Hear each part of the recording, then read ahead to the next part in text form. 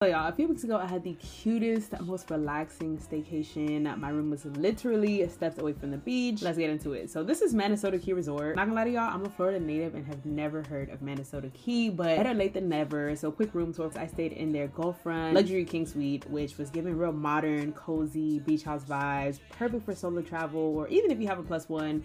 My room was really comfortable, but the views, like I've never stayed in a room this close to the beach. So one side of the property is on the beach, the other side sits on the bay. So y'all already know sunrises, sunsets, just so stunning. It's a really chill, slow town, lots of retirees. Honestly, perfect if you live in a busy city like me and want to disconnect for a bit, get away from the hustle bustle. And although it is a really chill, slow town, I love that the property has so many different amenities and, you know, activities to do. So there's kayaking, they have pickleball courts, ping pong tables, a little mini golf area, just really family friendly. And guests also have access to these bikes, which came in super clutch because they have lots of restaurants in the area that are walking, biking distance. So I really appreciated this. If you're not into biking, they also offer a free golf cart service. So yeah, y'all got options. But overall, I had a great experience here. It's definitely inspired me to want to explore more of Florida's beach town. And just a reminder that you don't always have to fly out the country or even out of the state for that matter, just to catch a vibe. But let me know what y'all think in the comments.